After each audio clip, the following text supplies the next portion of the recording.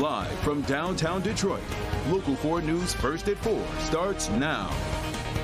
Good afternoon to you, and thanks so much for joining me. I'm Christy McDonald in for Karen Drew, who is on assignment today. First at 4, no foul play is expected in a deadly home explosion in Northfield Township. A short time ago, police held a news conference, and right now, their best guess on the cause of that devastating blast is what they call an undetermined fuel-air explosion. Investigators say they are doing testing to determine what fuel sources were going to the home at the time. Police stress the investigation is ongoing and had this warning for the public. We ask that everybody stay clear of the area. Let the investigators do their job, give them room. It is blocked off. It will continue to be blocked off and only accessible to the residents. As the chief said, our thoughts and prayers go out to the families and friends of the victims. The only resident of the home on Winters Lane was 72-year-old Richard Pruden. He remains in critical condition. His daughter, her husband, and their 3 children were visiting from Arkansas. Their 16-year-old son survived the blast, but the rest of his family was killed. Plans are underway for a vigil to honor them this coming Saturday at Whitmore Lake High School at 3 in the afternoon. Well, the murder case surrounding a local Jewish leader is moving forward with the next critical hearing set. 28-year-old Michael Jackson Bolanos is charged with felony murder in Samantha Wohl's death. A probable cause conference was held this morning after being delayed so prosecutors could turn over more evidence to his defense attorney. The next step is a preliminary hearing, which is now scheduled for January 16th. Wohl was the board president of a downtown synagogue. She was found stabbed to death outside of her Lafayette Park home back in October. Wyandotte police are investigating a shooting that left a woman dead and her boyfriend injured. Investigators suspect the couple got into an argument at their apartment on Sycamore, that's near Eureka Road. They say that somehow the man suffered a cut to his leg and the woman was shot in the head. She died from her injuries. Last we checked, the man is in custody. We're going to keep an eye on that investigation for you. Well, the city of Detroit wants to dramatically boost ridership on the People Mover, and that means that you can save money when you're downtown. That's because free rides start today. The Zero Fare pilot program is underway, using paid sponsorships to offset the revenue typically collected from passengers at the stations. Ridership on the People Mover has nearly doubled from 2022, but it is still 42% of pre-pandemic levels. The city would also like to see more people using the mover as it welcomes the NFL draft to town later this year. Well, plenty of people in Michigan are wondering who a lucky Powerball winner might be, and some are probably also wishing that they bought their tickets in Grand Blanc. Right now, we know that the winning ticket was sold at the Food Castle on East Grand Blanc Road in the suburb of Flint. The ticket is worth $842 million with annual payments, or $425 million for the lump sum. Of course, that's both pre-tax. The owner of the Food Castle will receive $50 grand for selling the ticket, and we will let you know when the winner comes forward. They do have 1 year from the date of the drawing to claim that prize. All right, turning now to the first forecast for you. It is another gloomy gray winter day, and we can see maybe a little bit of blue sky along Detroit's riverfront, and maybe some changes coming up. Kim Adams is here now with a look. Hi, Kim.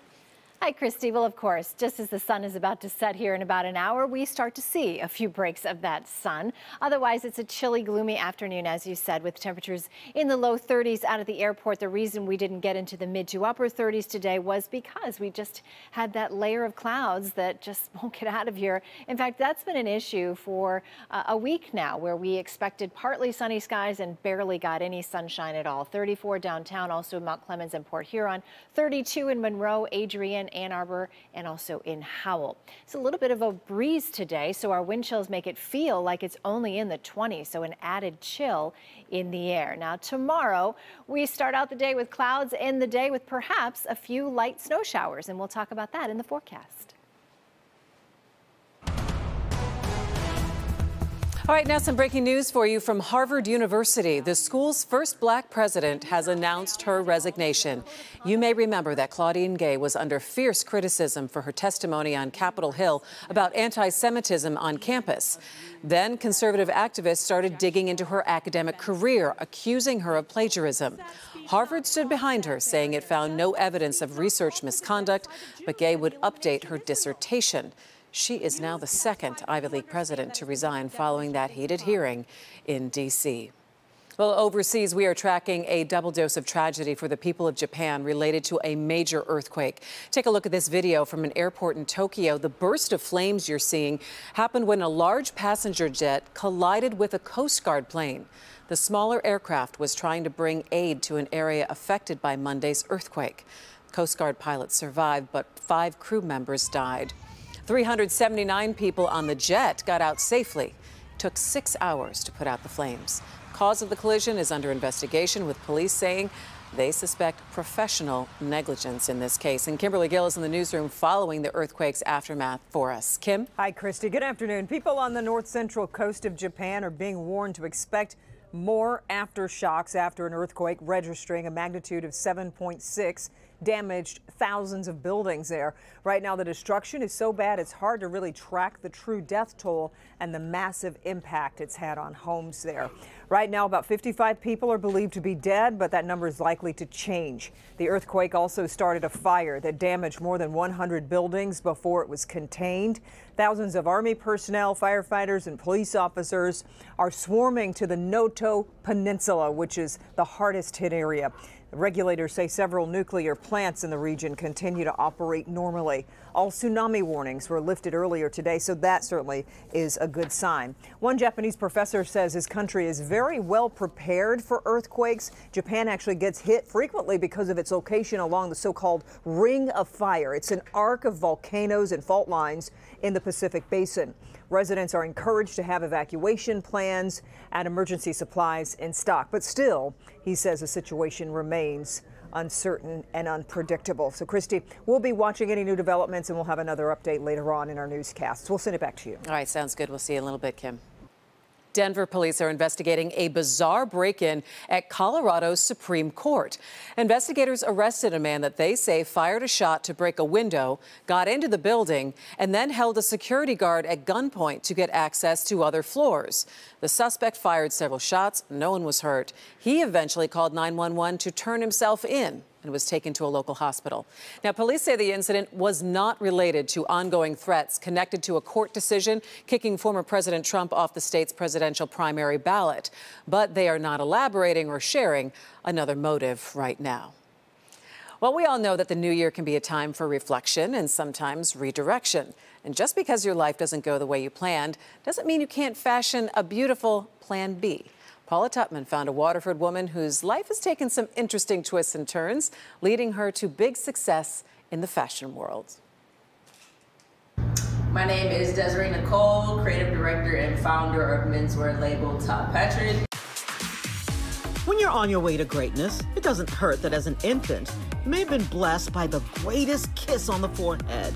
I feel blessed every day. Originally from Waterford, like most any other kid athlete, she grew up wanting to go pro in basketball. A successful athlete at Eastern Michigan University, she was well on her way. I had the opportunity to go play in Italy, and the contract fell through. She didn't have a plan B, so she moved to New York with no family, no funds, no prospects, but on a whim, took a sewing class. They had a free sewing class. I think you had to pay maybe $100 for the kit, but from there I was on YouTube, teaching myself with like an at-home Joann fabric sewing machine, and I've used that all the way up until this year. That was 2016, so let's be clear. She taught herself to sew on a $99 low-level sewing machine, going to YouTube University, and within 2 years had a collection. 2 years later, which is 4 years after learning to sew, she opened the store, Todd Patrick, in Atlanta. Last year, 218 in Detroit's Eastern Market was the first shop in Michigan to sell her clothing, and now they can't keep it in stock. Like, a lot of the stuff is handmade. I cut down the fabrics and patterns myself. The quality, the attention to detail, it's just a different level of attention.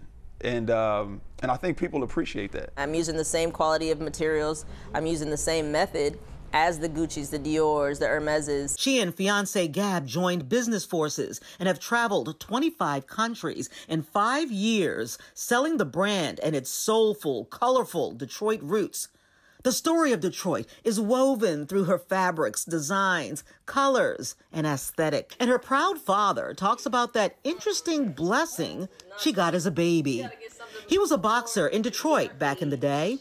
And after winning a big fight at the Palace at Auburn Hills, a long limousine rolled up and outstepped none other than Muhammad Ali. So he picked her up, kissed her on her head, on her forehead, and said she'd do amazing things in life.